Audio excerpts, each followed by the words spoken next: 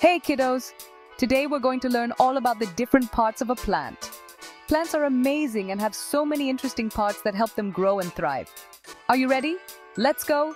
First up, we have the flowers. Flowers are the colorful, beautiful parts of the plant that make them so pretty. They come in all sorts of shapes, sizes, and colors. Some are big and bright, while others are small and delicate. They're not just for looking at, they help the plant make seeds. When insects like bees visit flowers, they help move pollen from one flower to another. This process is called pollination. Wow, isn't that cool? Flowers are like the plant's way of making sure they can create new plants. Next, let's look at the stems. The stem is like the plant's elevator. It takes water and nutrients from the roots all the way up to the rest of the plant. And guess what? The stem also helps the plant stand tall and reach for the sunlight.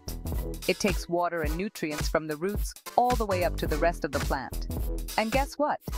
The stem also helps the plant stand tall and reach for the sunlight. It also holds up the plant so it can stand tall. Without a strong stem, the plant would just flop over. Now let's talk about the leaves. Leaves are like the plant's kitchen. They use sunlight to make food for the plant. This process is called photosynthesis. Big word, huh? But it's super important. They use sunlight to make food for the plant. That's called photosynthesis. Big word, huh? But it's super important. Photosynthesis is how plants turn sunlight into energy. Without leaves, the plant wouldn't be able to make its own food and grow. Finally, we've got the roots. Roots are like the plant's feet. They keep the plant steady in the ground and drink up water and nutrients from the soil. Roots spread out underground to find all the good stuff the plant needs to grow. They keep the plant steady in the ground and drink up water and nutrients from the soil. Without roots, the plant wouldn't be able to live. Without roots, the plant wouldn't be able to live.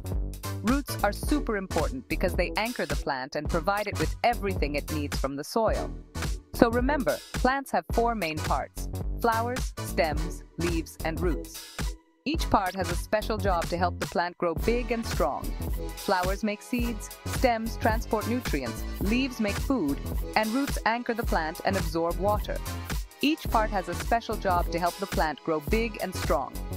Next time you see a plant, you'll know all about its different parts. Keep exploring and learning. See you next time. Bye-bye. You'll know all about its different parts. Keep exploring and learning. See you next time. Bye-bye.